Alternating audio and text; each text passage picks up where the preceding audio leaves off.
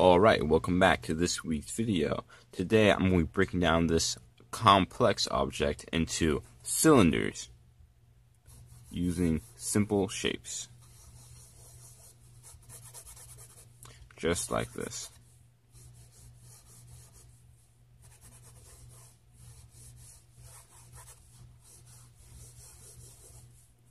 Essentially, all you're really doing is taking cylinders like this and just breaking it down to more curved shapes like this. Let it swirl around the shape. Kind of branch off, kind of play around with the idea. Now we know, with trees, they're not robotic like this. They have these natural curves in them. They're more random, so you're going to play around with these shapes and you're going to break them up a little bit, make them a little more organic. Just like that.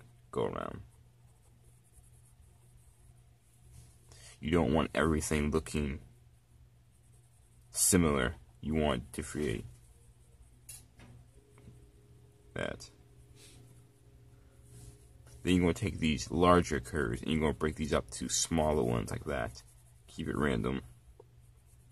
Look closely at like a tree trunk.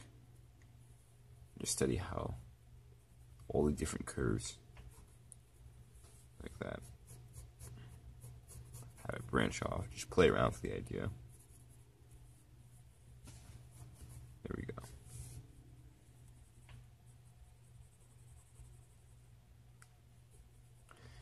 Then you're going to let your simple shape like this evolve to something a little more complex, which I'm going to show you in a couple of seconds as I continue with the video. Alright, let's get into it.